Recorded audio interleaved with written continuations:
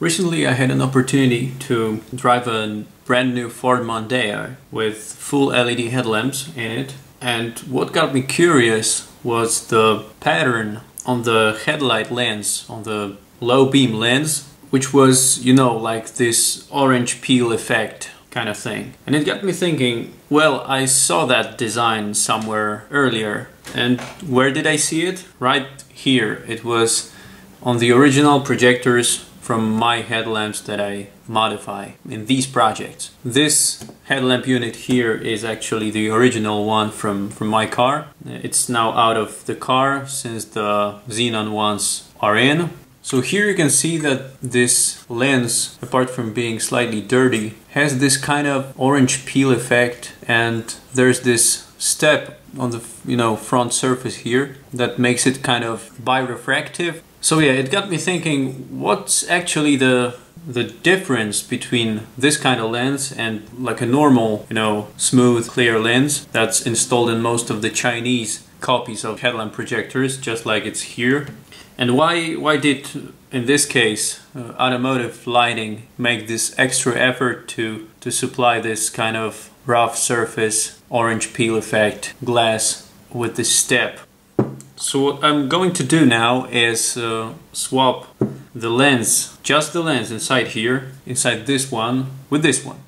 Let's proceed to swapping only the lens. This will involve me disassembling this unit by drilling out these 4 rivets here, 1, 2, 3 and 4, these 4 rivets. Then I'll have it disassembled. What I need to do next is to bend these tabs around here and then extract the lens from here and do the same thing to this one. But before I can start, I need to remove this from the whole housing.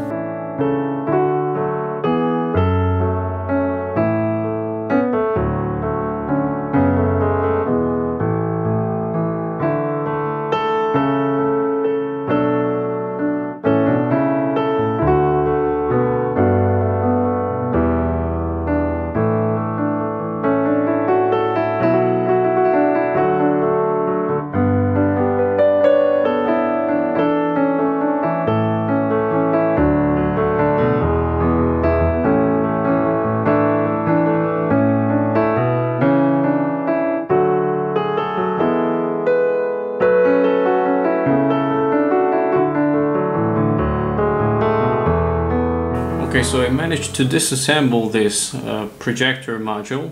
Of course, I disassembled also this original AL module to obtain this genuine lens. It's definitely interesting to look through. Here's the Chinese replica, which is just, perfectly glossy with no features on it. Other than that, they are pretty much the same.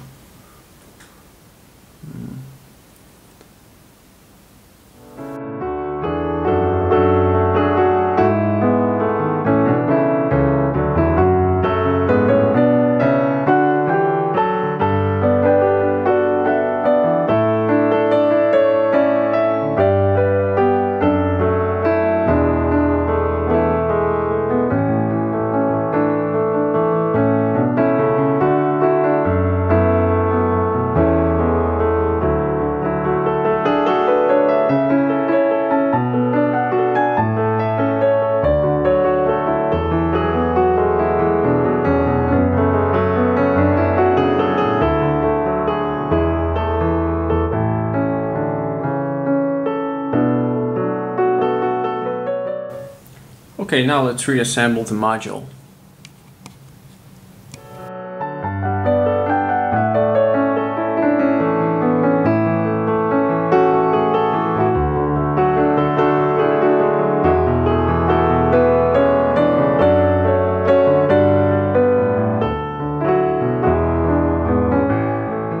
I did a few markings on the bolt heads here just to know how to torque it down. So now it's reassembled. Now let me quickly wipe the lens once again because I touched it. This cloth is still damp with alcohol.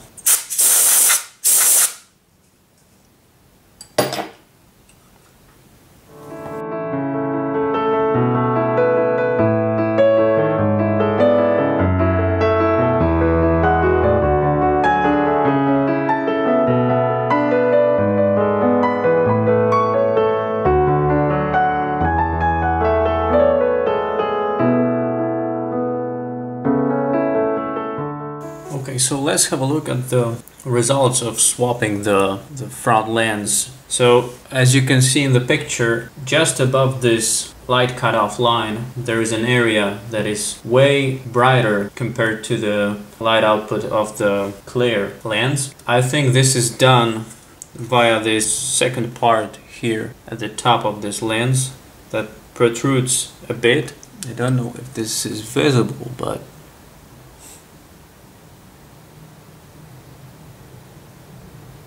you can see sort of like a step here. So it's like a, you know, this part, this top part, this lens is like a different kind of lens with different parameters, different focal length and so on. So that's the interesting part of the swap, because of course you want entire darkness just above this light cutoff line, but this allows you to see road signs which are really in this dark area, but you still want to see them and they reflect light. So a tiny bit of light just increases the comfort of seeing the road signs during the night. And there's another aspect that it sort of dazzles other drivers. It makes you visible this tad better. The second part is that the cutoff line is not that razor sharp, and I think this is done with this orange peel glass in front that disperses the light and makes this line like unfocused, let's say. So I've read that this is done to prevent your eyesight from getting tired, because you know this cutoff line is strictly, how to say, it's fixed to the body of your car, and you know, when your car bounces, this cutoff line just goes up and down. Your neck, your head filters out all those road bumps, and your eyesight is focused on the road on some point, but then the light just alternates between being dark and bright, and this slight delusion of this cutoff line here in the next one.